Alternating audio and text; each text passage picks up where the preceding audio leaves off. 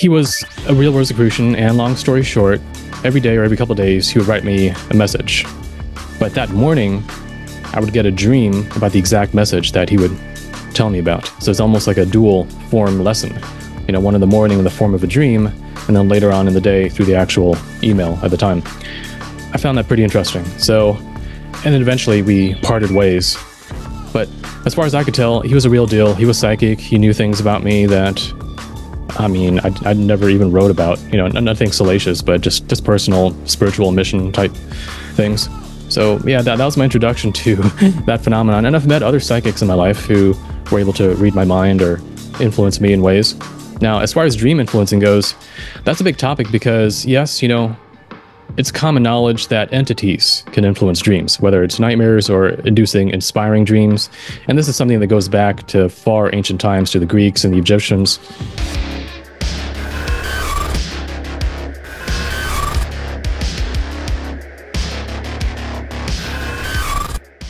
Welcome back. I'm here with Tom Montalk. Tom, welcome. Hey, good to be here. All right, Tom. So I think John Strader and I think Rich Geldrich highly recommended you. And I've looked at your website and some of your materials, and you've been kind of covering a wide variety of topics for a very long time. So you really know what you're doing. So I appreciate that. So for the audience, if you could just give folks a very high level background of yourself, where you're coming from. I think you and I are both by training electrical engineers, but anyway, I don't want to steal your thunder. Just very brief background of where you're coming from, what you do, and your background. Okay, yeah. So I was born in Germany. My dad was an electrical engineer. My mom, she was from Singapore, so she had like a Asian culture background. So she believed in paranormal activity. My dad, he was into parapsychology. So I started out with that foundation, which was non-religious, but they allowed me to explore reality and to believe in what I wanted to. But my dad had many discussions with me about science and engineering and the way the world works. So I was incredibly curious as a kid. But at the same time, I also had a lot of paranormal experiences back then with alien abductions. So I am an alien abductee, although I don't really allow it to define my personality. But it did get me interested in researching the UFO subject when I was an early teen. So I spent most of my teen years reading and studying everything I could about the subject, and then I went into physics and electrical engineering in college in order to figure out how UFO technology worked and how to apply it for the benefit of humanity. So around that time is also when I started my website, eventually became montalk.net, and I have communicated with about 30,000 people at this point, networked with just tons of people, experiencers, scientists, other abduction researchers. So I've been in the field for over 20 years, and I've connected a lot of dots, and I've tried to put it all together to come up with a pretty workable theory about what reality is, who we are, what these beings are, and what their agenda ultimately is. All right, before we get into the main topic, which is dreams and dream influencing, when you say you think you have a good sense of what these beings or who these beings are, without not getting into too much, going too deep, high level, what are your current thoughts on this topic? Well, high level. So, first of all, they are quasi-physical, meaning that they are not strictly extraterrestrial in the sense of being purely physical beings like we are, traveling here from other planets in physical spaceships. That isn't the case. It's almost like they can retreat or occupy sort of a meta reality that isn't quite the realm of the astral realm or the afterlife or the spirit realm where these spiritual phenomena come from, but it's not also the physical world that we are at. It's actually something in between, something more liminal. And because the English language doesn't have a term for it, that's why a lot of people get confused, wanting to put them in one bin or the other, even though they don't fit in either, and yet they also have a foot in both worlds. When the United States and China clash, the world will never be the same, especially when forces beyond reality threaten to intervene. What if the United States went to war with the People's Republic of China? How would these rivals fight for supremacy on land, sea, air, and across the stochastic streams of time? What wonder weapons would be unleashed? What horrors would emerge from the irradiated sludge of the South China Sea? What heroes would rise and forever change the course of history? Tread into the deepest and darkest dimensions of the multiverse, gaze through a kaleidoscope of fractured realities, and bear witness to the disturbing visions of World War III from today's greatest minds in science fiction, fantasy, and horror. Weird World War, China. Available now from Baen Books at baen.com. So from that premise, we start realizing that they have abilities that we can't conceptualize it within our cultural, religious, or scientific framework. And if we try to, then we end up force fitting a fourth dimensional, essentially, phenomenon into a three-dimensional box.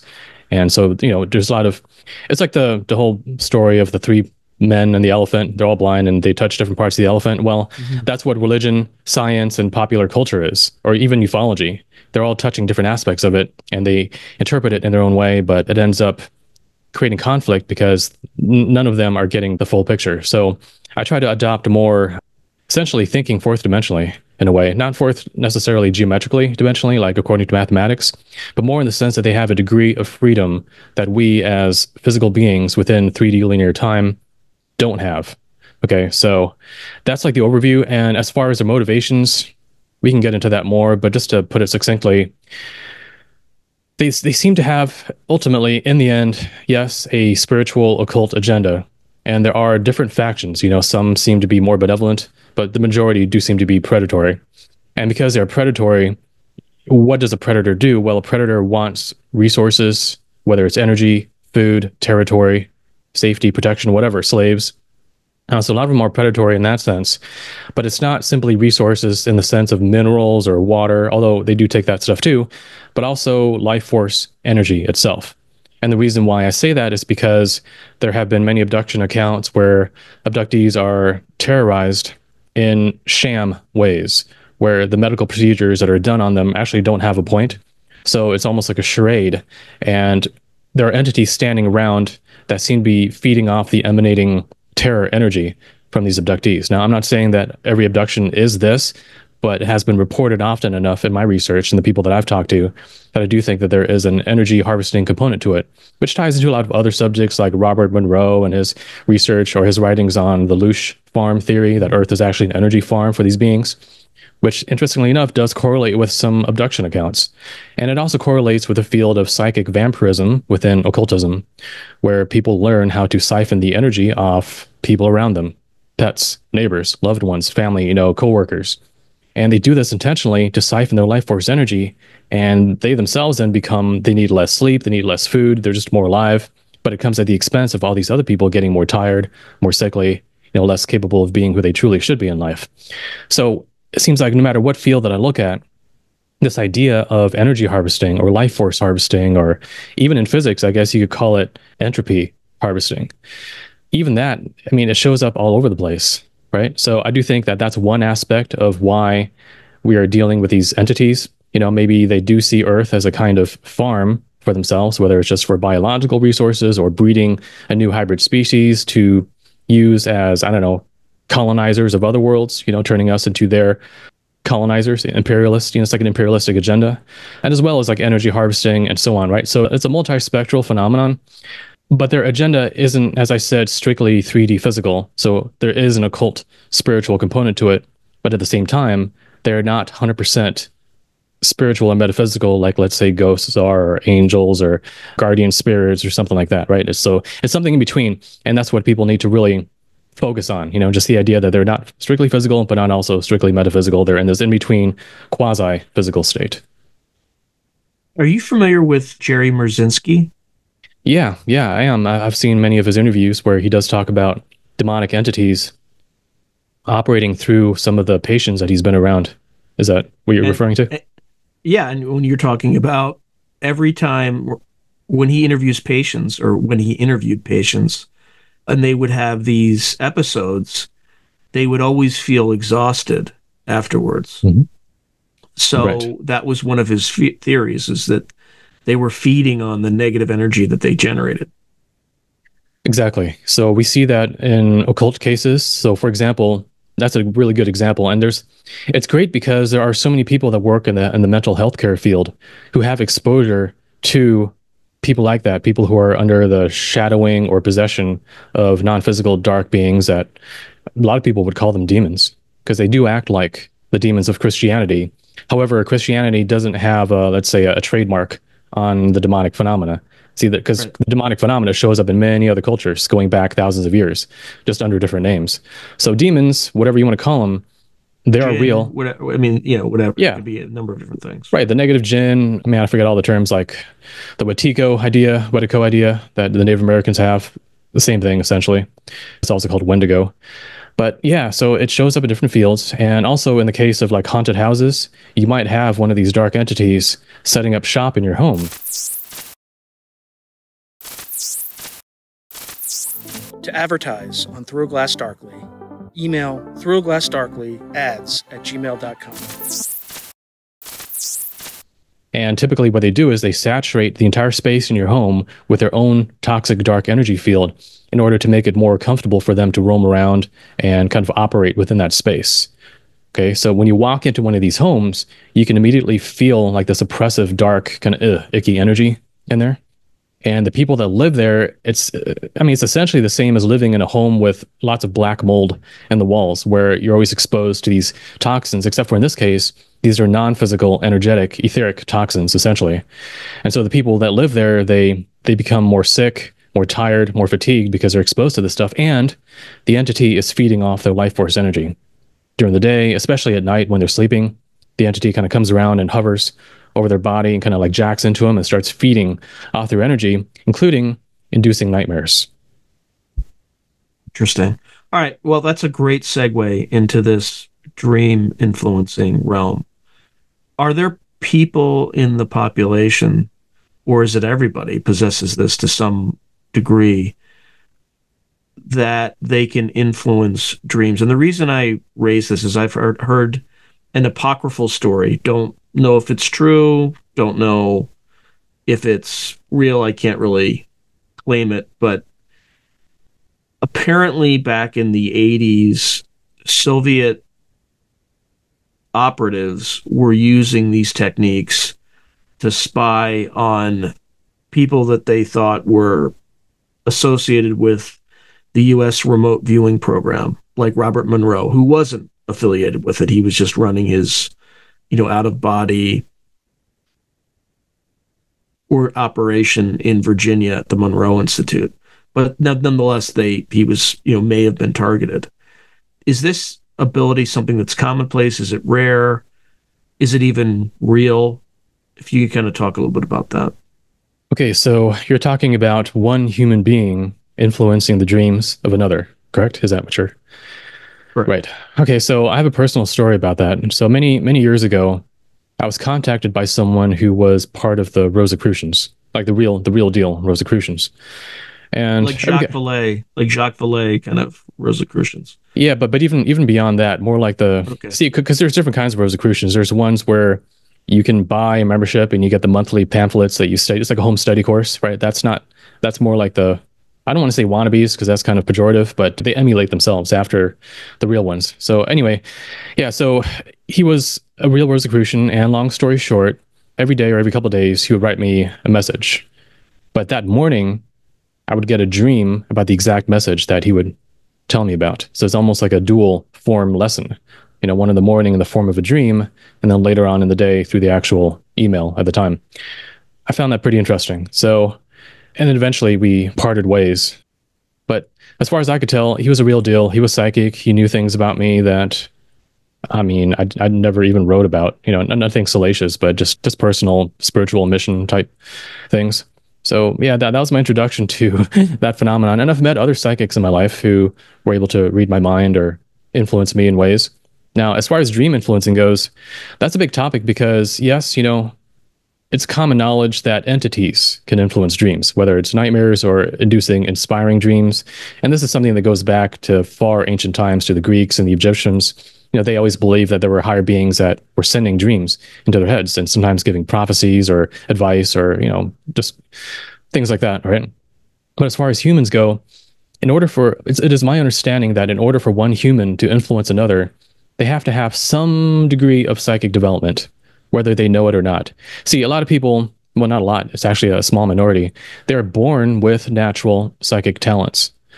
And the way that works is, see, so we are obviously we're not just physical beings. We have a soul, we have a spirit, we have a higher non-physical component. But the thing is, most of the time, our body and our brain is locked into that in like a very narrow channel where we operate through the physical body, but this higher component of us does not operate necessarily outside the physical body in the sense of bypassing the brain and the biology and everything, right? So it's kind of like locked into this form. And so therefore, we don't really influence too much about reality or other people if we don't have this higher field expanding beyond the confines of the physical body. But if you have a person who has a very active aura or a very active energy field that actually goes beyond the physical body, then it can actually project, whether locally or even non-locally, perhaps even into the future or the past, as remote viewers and remote influencers claim. Then you can have this energy field that can actually go beyond, as I said, the confines of the body and therefore affect another person's mind, another person's biology even. Okay. So if one person can influence the dreams of another, they can do it either through this projected energy field or through their higher consciousness, which is already non-local, and kind of doing this back channel linkage between the other person's non-local consciousness, which is also outside of 3D physicality. So I think there's different avenues they can do it, so they can do it through this space and time, or they can do it outside of space and time. But as I said, it's a small minority, so most people don't have it. So if you do have the ability, then, consider yourself rare.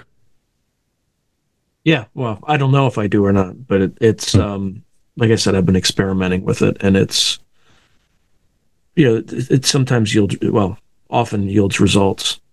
Okay, and then what sorts do you think this is there's military application? Well, there's certainly military applications, right. But do you think the military is doing this? I think so. I've heard different military abductee accounts where they were used for this purpose, where they were used almost as like those arrays of radio satellite dishes that astronomers use to probe the universe. So you take like 10 or 100 of these radio dishes and you combine all their signals to create like one giant thing. So consider the idea that you might have, let's say, 10 or 100 military abductees who are all being remotely plugged into at night while they're sleeping. And they all have, a relatively innate psychic gift. And that's maybe one reason why they were chosen for this task. And they can all be arrayed together to serve as one giant psychic receiving or influencing antenna. And so I've known military abductees who found themselves waking up in that state where they were being used to remote view a target or to remote influence a target, for example. So, if you can combine multiple ones, then it's almost like you've got your own bespoke remote viewing team out in the population, right? They don't even have to come to your underground military base in order to do this. They can be in their own homes, but just being remotely influenced through. So when you say military abductees, can you define that really quickly? Yeah, so military abductee, it's like the concept of an alien abductee, except for instead of being taken by aliens, you're being taken by literally military personnel into an underground military base. Now, these aren't like Army bases or Navy bases or Air Force bases. They're not necessarily that. They're several layers deeper than that. I mean, both literally and figuratively, in the sense that we're talking about like a dark shadow military, the deepest black ops, like gray programs, these non-governmental organizations that do contract work for the government, which is therefore outside the whole sphere of government oversight. Okay. So that whole entire sphere, I mean, there's a lot of shady things going on in that realm, things that are decades, if not centuries ahead in technology of even what we would call congressionally budgeted black programs, which might only have to do with like, some advanced bomber with advanced radar stealth capability. Like that's small potatoes compared to these other groups that are, as I said, in these deep underground military bases, and very often they've been seen working with alien beings, whether those are real alien beings or, as Stephen Greer claims, these programmable life forms that are artificially created by these deep underground military groups. But either way, they've been seen working side by side with non-human beings. And these abductees, therefore, a lot of times military abductees are also alien abductees, either separately or together through the same joint projects. Okay, so these people are military abductees. They're taken, they're altered in some way, and then they're just used basically as amplifiers. That's one of the applications, because there's other cases where they're not used as for psychic purposes, but for more shady things like basically sex trafficking. There's a oh, I forgot her name, but she was, I think she was an Air Force or maybe a National Guard woman who she's a military abductee, and she claims that she was taken even to an off-world base, off-world human military base, to be used for sexual reasons. And there's that, and then there's also for the men. I mean, some of them claim that they are, let's say super soldiers used for assassination purposes, or some future time after societal collapse where they'll be used as I don't know, like physical force on the surface to either protect or to propagate the agenda of some of these dark groups.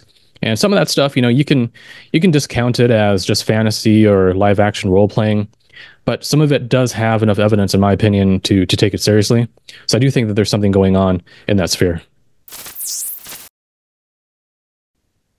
Okay, now, how does someone determine if they have this ability? To influence dreams. Right. Well, the only way to really do that is to experiment with it. So you have to coordinate with the person that you're trying to influence.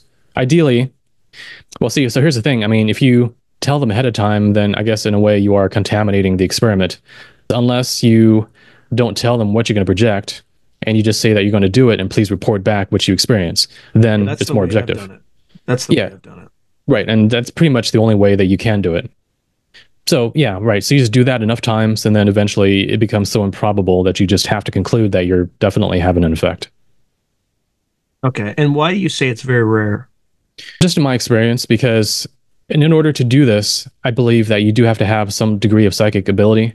And so if you can do that, then you should also be able to do other things in regular life. Like, for example, just everyday examples of just very weak telepathy, for example. So if someone, let's say, I don't know, it keeps having a consistent pattern where they're thinking something and then someone else around them brings it up, like maybe they're thinking of a particular food or smell or memory or something like that, and the other person says, oh man, I just got this craving for whatever, and it happens to be the exact same very obscure thing.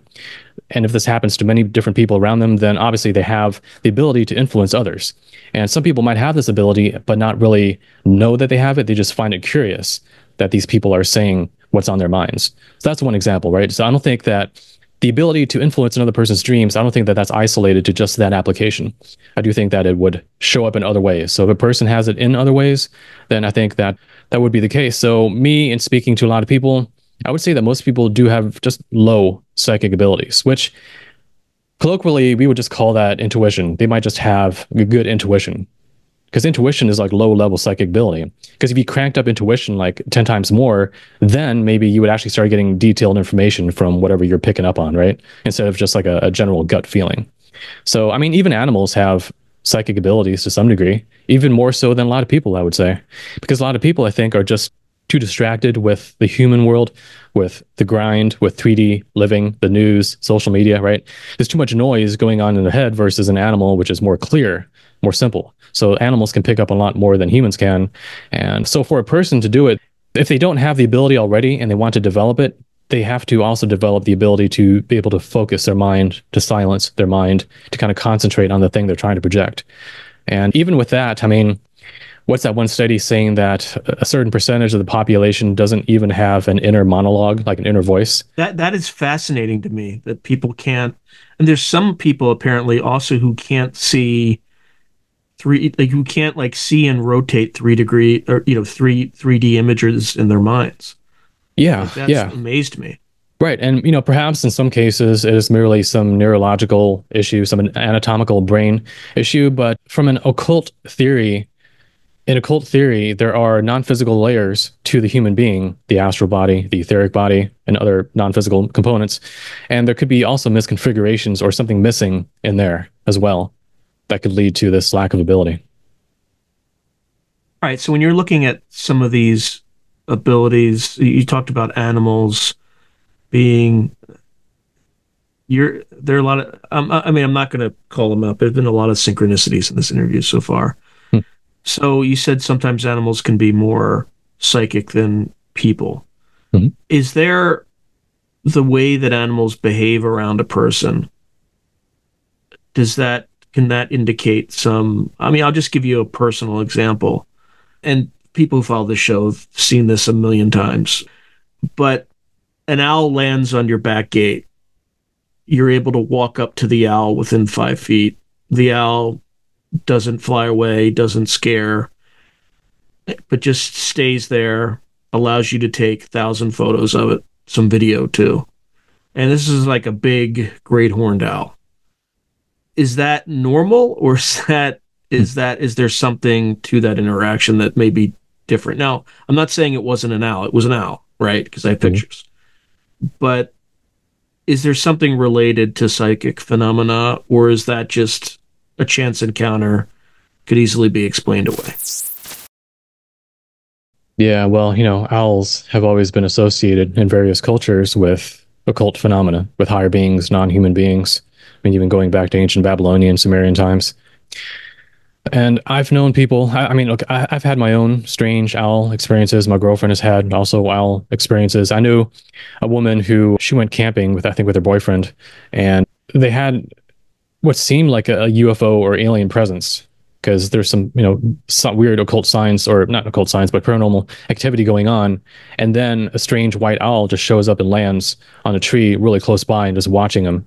And it scared him. But it coincided with other strange things going on in that exact time period, right?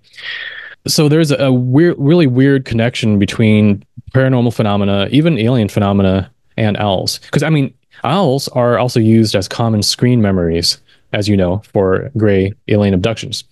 Right. So I mean, I'm sure everyone knows what screen memories are, but just real quick, it's when you get abducted, you experience things during the abduction, and then when your memories get wiped afterwards, because your memories don't get wiped 100%, they impose an additional memory on top of that sort of resembles it, but deviates it onto something more plausible. So you remember a gray face, but that gets wiped, so now you remember an owl's face. You remember an owl standing outside your window last night looking at you with his big, scary eyes, right? So that's a screen memory. But when we talk about your example of encountering, did you say one owl or multiple owls? It was one owl at that time. Yeah. So even so, I mean, that is an improbability, because owls can be kind of skittish, and so they don't just sit there waiting for you to take pictures of them. Now, as far as the explanation goes on that, I mean, there's multiple possibilities. One is that it was just strictly synchronistic. It was strictly a symbolic, just like in dreams, you have dream symbols. Well, this is waking life, but you have a dream symbol in waking life of an owl, indicating something, maybe that you have some spiritual phenomena going on in your life, or something's watching you, or a message from a higher realm, or something like that, right? That's a synchronistic element. And, some Native Americans, some people would interpret it as a symbolic synchronistic sign like that, like an omen, or just like a sign. So you have that. Then you have the other possibility where owls are, I mean, animals in general are, but owls and cats in particular, they are interfaceable by other entities. They're able to be used as vessels, or like remote avatars or probes, by non-physical entities, or maybe even psychic entities. I mean, I can't rule out, I mean, not that anyone's ever really brought this up, but that a remote viewer could put his consciousness into the mind of, let's say, a bird, and then fly the bird around and observe things through the bird's eyes. I mean, maybe that's possible, but I'm just saying that there's other beings that can operate through animals. I got a story about that I'll tell you, but finish what you're saying, and then. Okay. Yeah, interesting, right? So you can have that possibility, and then the third possibility is that, well, the screen memory one, but obviously that's not the case with you because you had pictures of it. Yeah, so just, again, I always accept that it could just be luck, whatever. But I tried another experiment where I just, went out in my backyard, sat down, and just imagined a raven in the local area, and imagined that raven flying from his perch, and kind of with a guided image of kind of like a Google Maps version of where my house was, and then just kind of opened my eyes. And about 5 minutes later, I heard a squawking, and there was a raven just, on a branch just right outside my property, just squawking at me. And then, of course, as soon as I kind of noticed, turned to notice and walk over toward it, it flew away. Again, could be complete random. I tried it on another occasion, nothing happened. So, and I'm not saying I flew it there. The intent I had was more, I'm going to find a local raven and guide him to my house. And again, I fully acknowledge it could just be random coincidence, but that's what happened. Yeah, that's interesting because yeah, my girlfriend, we used to have a black cat named Kitty, and she was very intelligent and very almost human in a way, but she was also quite psychic. So our cat responded to a lot of the paranormal phenomena that we had, whether it was some demonic entity that was around, some ghost type being, or aliens. I mean, one time in Virginia, we had an alien being outside of our house going from window to window to window, like kind of like going back and forth, and our cat was tracking it, from window to window, like going absolutely nuts. Like she never responded that way to any other wild animal or person. It's almost like she sensed that, oh crap, what the hell is this? I've never encountered this before. And so she was doing that. But yeah, but getting back to it, I think in the case of the Raven, for example, I mean, we do also have to consider the possibility that it is the mind over reality phenomenon where just through your subconscious wishes or projections, you can actually influence probability to pull something into your life. Okay. So perhaps that's what it was. Perhaps it was you Which is actually actually reaching. very quantum mechanical. It's Mhm. like a quantum mechanical view of reality, right? Yeah, totally. Because in quantum mechanics, as you know, you have wave functions. Like everything is this amorphous cloud of possibilities, and the observer is what collapses it into one single tangent or tangible reality. But the thing that physics never really asks is, because they're not psychologists, they don't ask, well, what part of the observer is doing it? Is it their conscious mind, their subconscious, their super ego, whatever you want to call it? There's different parts of our psyche. And I do believe personally that it is the subconscious that is shaping the wave function. And then it is the conscious mind, the ego, that focuses it down into one tangible reality. So it's actually both working in tandem that influence probabilities, right? So if you are in a sleepy state or just kind of relaxing, you're dropping down into an alpha brainwave state. And in this alpha brainwave state, you are no longer as focused within the ego conscious mind, and you're starting to sink more and more down into contact with the subconscious. And because the subconscious seems to be the part of us that can affect reality around us probabilistically the most, then therefore you're able to influence reality more if you get into this relaxed state of mind. Or, even in sleep or in that in between twilight state between waking and sleeping, that is one of the best states to be in if you want to experiment with manipulating probability. Yeah, and again, it could just be pure coincidence. I mean, I've run other experiments too where I would ask about an outcome and I would just say a prayer, right? And I would say, if this outcome, show me a hawk. If that outcome, show me a raven. And on one such occasion, within 5 minutes of that prayer, a raven flew 20 feet over my head, visibly squawking at me. And that outcome eventually happened. It came to be. So again, if I had to like assess the probability of that outcome at that time, I would have assessed it at 60 to 70%. So it's not all that amazing, but the synchronicity of the, not even synchronicity, but the timing between the act and the result were highly correlated. It doesn't mean it caused it. It doesn't mean, and that's what's so difficult about this field is a lot of this stuff works or appears to work. I'm being trying to be very careful with my words. Appears to work inconsistently. Like it's not that general. You're not going to get the type of empiricism that you would get from the standard scientific method. Sometimes it works, sometimes it doesn't. So you can't really establish a consistency that would be enough to be rigorous enough for the scientific method. Yeah, well, see, so because I've got a scientific background and you've got electrical engineering, we both know that the scientific method it's rigid, or it's not even the scientific method because that's merely a method of innovative discovery and iteration of ideas, right? What a lot of people nowadays think is the scientific method is actually materialistic Right, 100%. positivism. Yeah, so a lot of academia and what we think is a scientific method nowadays, it originated from the 1800s when there was a culture of materialism, Darwinianism. I mean, it was the most mechanistic time in our culture ever, Mm-hmm. and this was pre-quantum physics. So nowadays, the skeptical attitude that academia has towards paranormal phenomena, it originated from that time period before quantum physics. So it hasn't even been updated to what quantum physics has discovered or what it has implied. So that's why when nowadays we have these paranormal occult phenomena, alien phenomena, and they say, well, what is the scientific proof? Like, it is not scientific. You're not being rigorous enough. Well, the people that say that, they're holding to standards that predate quantum physics that are outdated by this point. It has to be updated. See, because even in quantum physics, right, there is this uncertainty principle, which is that the more you know one quantity, the less you know of the other. And that happens also within this field where the more significant, the more improbable, the more wow factor something is, the less reproducible it is. And the more reproducible it is, the less significant it is.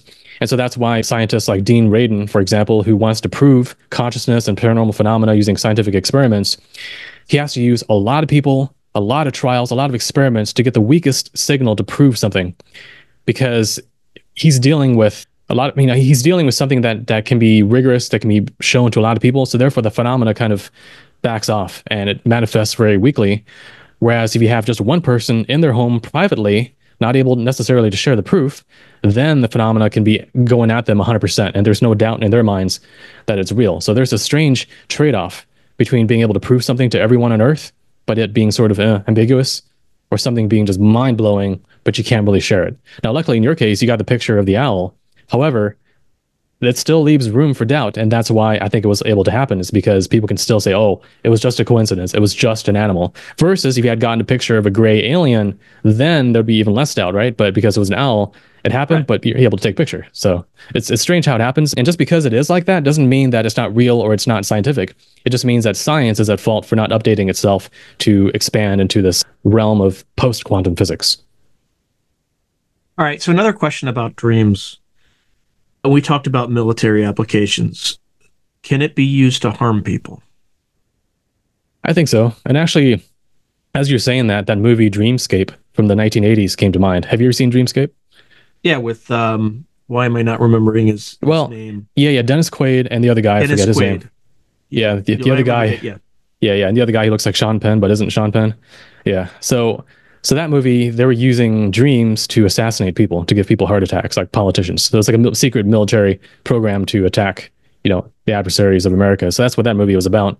And I think that's a great. I haven't seen that movie in a while. There's another movie that came out kind of in the late 90s or early 2000s called The Cell, which was similar. I think Jennifer Lopez had to go back or go into like a child's dreams, and they were like horrific sort of dreams. But yeah, I need to go rewatch Dreamscape because it's been many years since I've seen that. Yeah, and sometimes movies are, as people have suspected, they're used to put out ideas that are otherwise classified, that you couldn't put out there due to non-disclosure agreements, national security issues. So they put it into fictional form. Yeah, so I think that's one of those movies. So there probably have been secret government programs or military programs to use dreams to harm people. Now, dream to harm someone. Well, you can traumatize them psychologically. You can probably induce a heart attack in someone who is susceptible to that just by giving them the utmost heart-stopping nightmare, right? Or I suppose you could use it in a hypnotic manner, the same way that hypnotists install post-hypnotic commands. If you can get into someone's dreams, you could probably do that. I mean, you could distract one part of their mind with a visual in the dream, and then the other part is actually speaking almost subliminally to their subconscious. And then who knows, like the next day or the next week, they might get triggered by something and do something that they normally wouldn't do. So there's different avenues for influencing someone, for sure. Yeah, speaking of dreams, this morning I don't even know how to interpret this.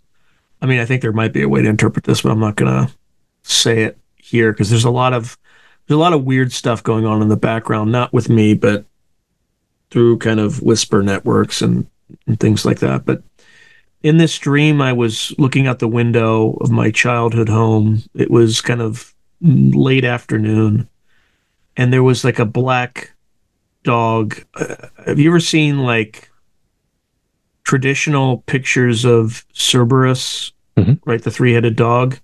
It was like that kind of dog, but it was like this big black, whatever kind of dog it is. It's got like kind of the roundish face, kind of not quite a British bulldog, but that kind of face, right?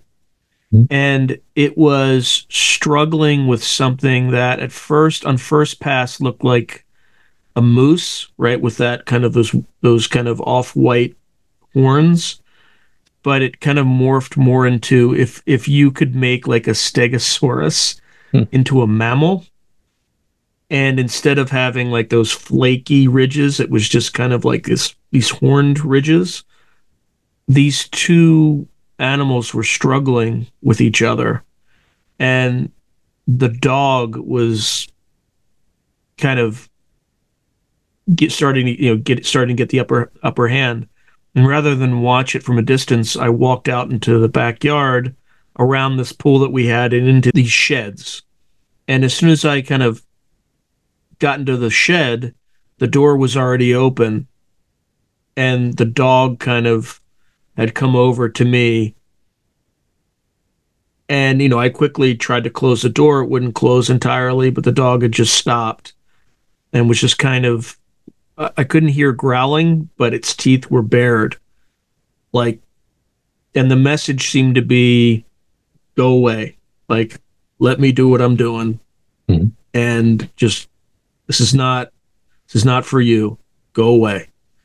And, I quickly kind of just closed the door. And as it was slowly opening back up on the hinge, and I kind of just used the blind spot of that dog to kind of creep out and get out of the area, and ran back inside, and the dream was over.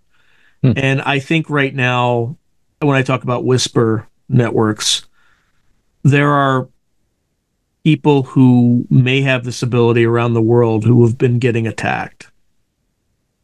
And some of the things that these people may have been doing, they shouldn't have been doing. And the people attacking them may have a right to be attacking them. And that's the vibe I got from this dream. Yeah. Interesting. I don't know what that means, but it was weird.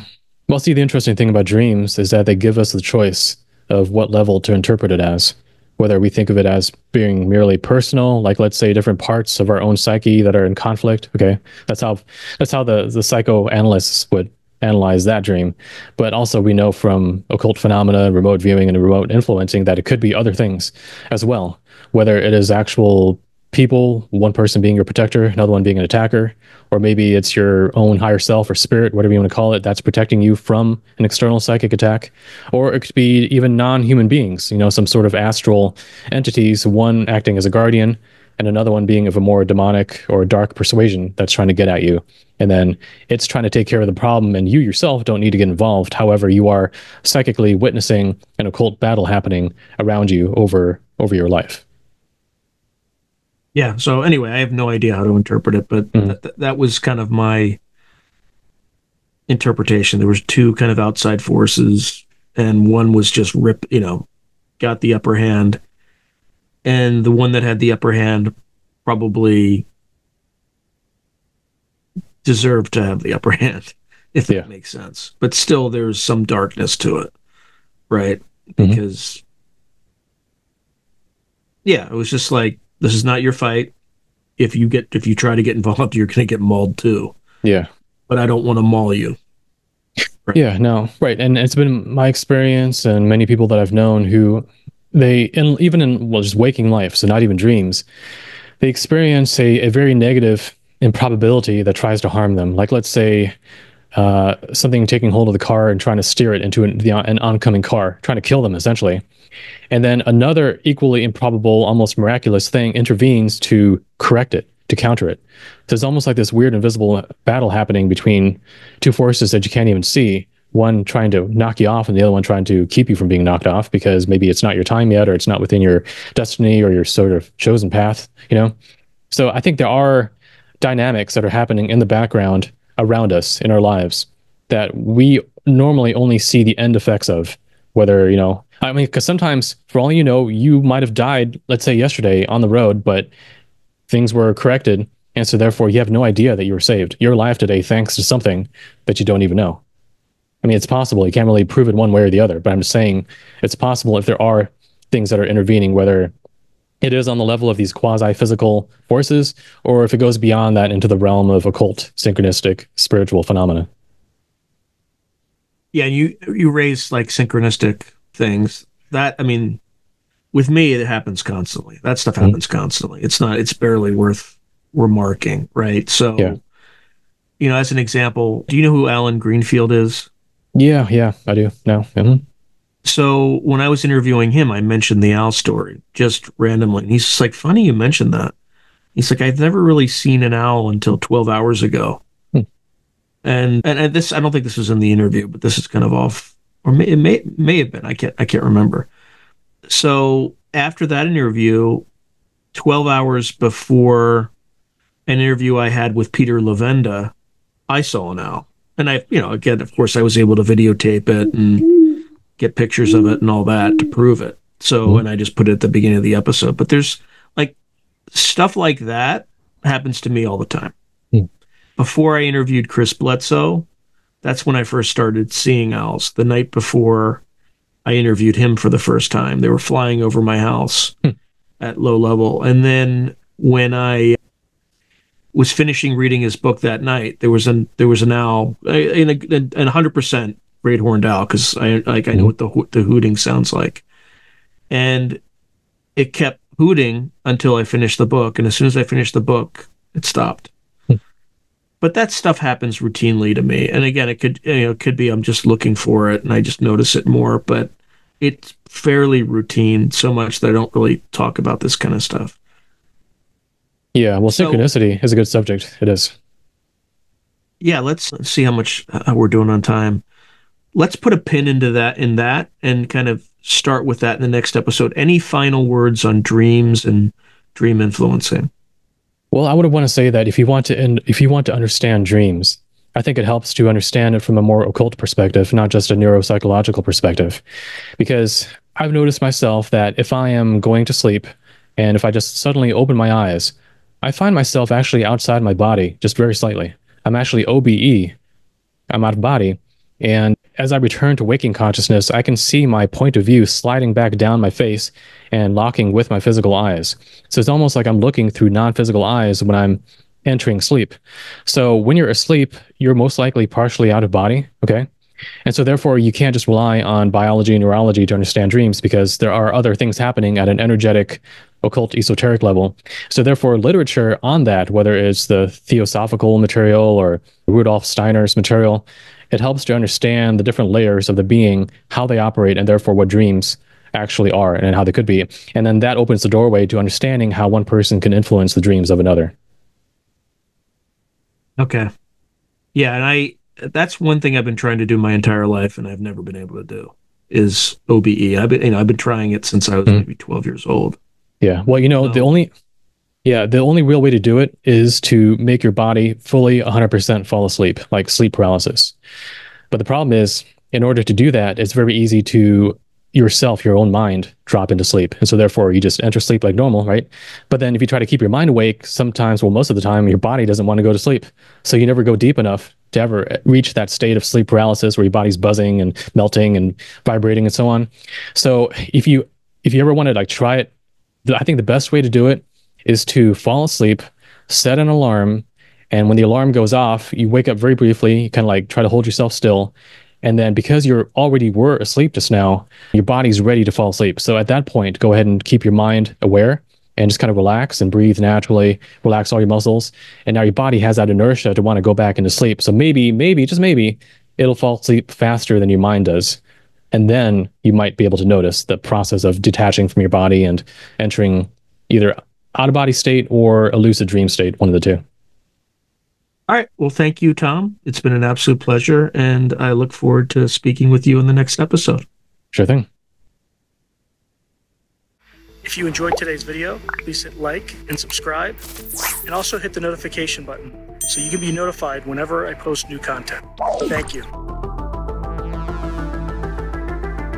Now, if you're enjoying the channel and you want to support it, there are several things you can do. In fact, there are 5 things you can do. The first thing you can do is just buy my books. I got plenty of books out in the market right now, and I would prefer that folks buy a book rather than giving me direct support, because they get something out of it. They get a real tangible product.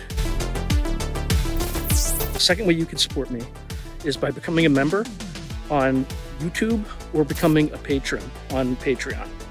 And just go to either site and it'll explain everything.